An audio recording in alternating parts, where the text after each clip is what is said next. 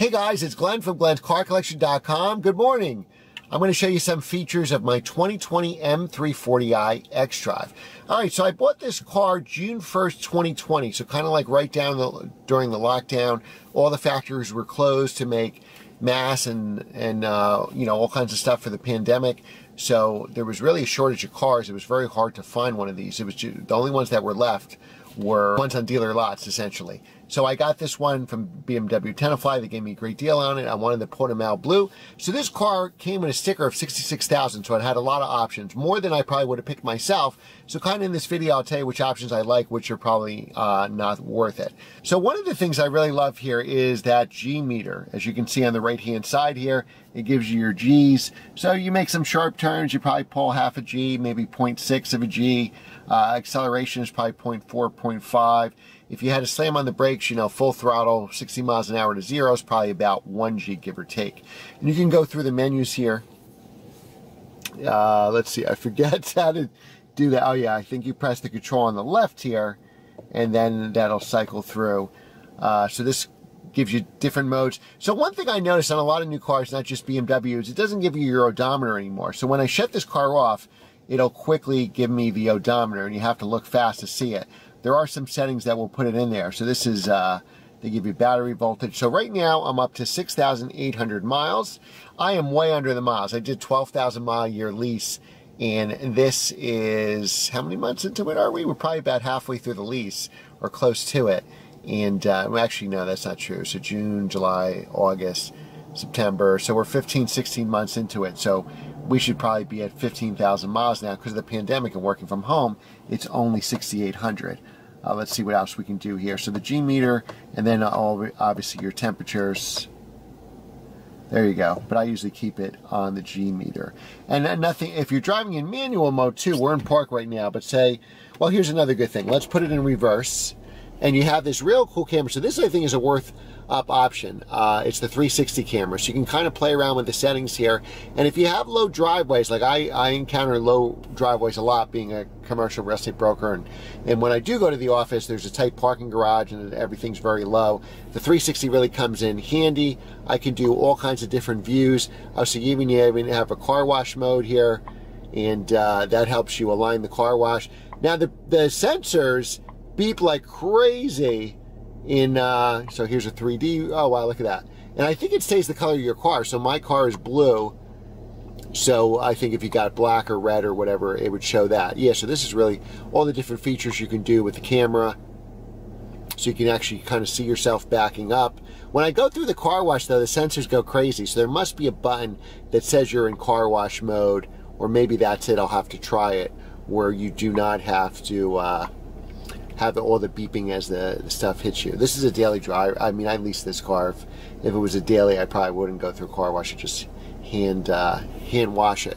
Now, you could do the parking here where it'll park for you. You have the backup assistant that actually, I think, redoes your moves without hitting the steering wheel. You could do that. It probably doesn't have... Oh, here we go. This scares the shit out of me, so I don't think I'm going to do it. But it would do that. We got more cameras. So the 360 cameras are a worthwhile option. That's something I use all the time. And you could actually set it. What's really cool about it is you could set the cameras as if you have a low driveway. You can record anything up to 5 spots. I wish it was more than that. So you, like, say work is a real steep driveway or your favorite gas station, and it'll give you a camera so you know for those low curbs. It'll automatically come on essentially when it knows that you're approaching those places. But Apple CarPlay is actually wireless, so I'm just plugging to charge my phone in here with the USB. You don't have to do that. Now, you can get an option, and my car doesn't have it. I don't think it was available yet. You can get wireless charging right here, but I do not have that option. Then it gives you 2 cup holders, and it gives you the that new kind, so I forget what this is called as far as the charger, so you need the adapter. Like, I can't put my radar detector in there. And then you have the stop start.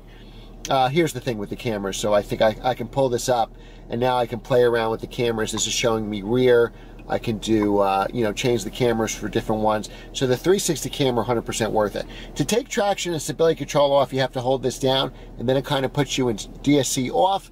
And there's also a sport mode I noticed with that too, that gives you some DSC. and then you just press it again to get rid of that, and then you have Sport Comfort. I never ever went into Eco Pro. And then your parking brake, just like it was a manual. So to pull it up, you pull this to engage it. To disengage it, put down. So just like you were doing a lever, you would kind of do the same thing here. And then the iDrive is very easy to use. If you want to drive, we're in reverse now, but if we were in drive, I'll put it in park, you just flick this over and then you go into manual mode. And unlike my M2, the heated seats is right here. You just press this button. My M2, it was kind of on the steering column on the side and easy to miss. So they made it really easy in this car. And then all your cruise control. So the features I definitely like are definitely the 360 camera.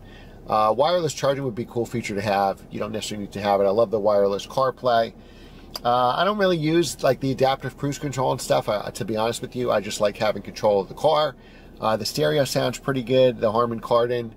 And the features, the G meter is a pretty cool thing to have. And the gas mileage in this car is really great. I can tell you that whatever I did in my E90 M3, the best I ever got was like 17.5 miles per gallon. I wouldn't be surprised if this averages 25, 26, and that's a lot for a 380 horsepower car, and I drive this car pretty hard too, and I'm still getting really cool gas mileage like that. All right, so those are just some of my features. I'll go into that. Oh yeah, and the navigation can also be shown here, and I really like the heads-up display. I don't know if that's going to come out. And if you have the navigation on, not like your Waze or something, but actually the car's navigation, it'll actually give it to you on the navigation, so that makes it pretty easy to use. And that's about it. So those are features I love having in this M340i xDrive. Everything else is kind of like, you know, you don't necessarily need to have it. Thanks again for watching, guys. Remember to like, share, and subscribe, and I will see you next time.